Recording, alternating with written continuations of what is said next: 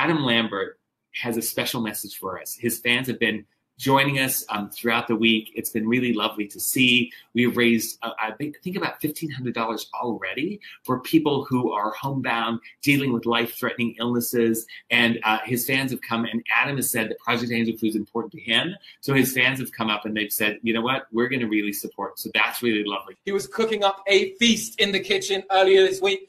He stopped by this apron. He signed it. It's with his blessed signature that you have the opportunity for this one-of-one Adam Lambert signed apron. Adam Lambert is going to, I have to be clear on this because he doesn't want us to mislead his fans. He gives us this beautiful, beautiful, heartfelt message that he shot in our Project Angel Food kitchen.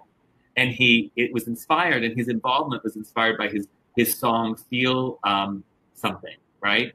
Mm-hmm. Which is all about really connecting on a human level with other people, which, as you know, is what we do at Project Angel Food. So we're all about. He is doing a lead. We're going to play his song. He's cleared his music video for us to play, and he's going to do the special introduction to the music video. So he's not singing.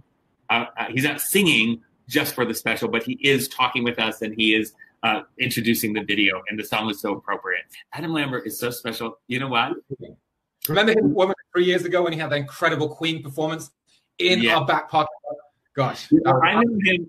Can I tell you a little story? I've known him for 11 years, since right after American Idol. I was the executive producer of Entertainment Tonight, which covered the American Music Award rehearsal. Go there, my 140 characters. Just got a call from Adam Lambert's rehearsals. It's crazy, off the hook.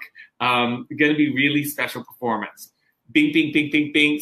People start following and asking, well, what's going on? I said, well, he's got chains and dancers. What's he singing? Well, he's singing this song. Oh my gosh. So before you knew it, literally within 2 hours, I had from 70 to 1,570 followers, everyone wanting to know what was going on. I said, listen, I'll just post the video at midnight at ET Online. I did that. It spiked our hugest traffic ever. So he is a man, and his supporters have been so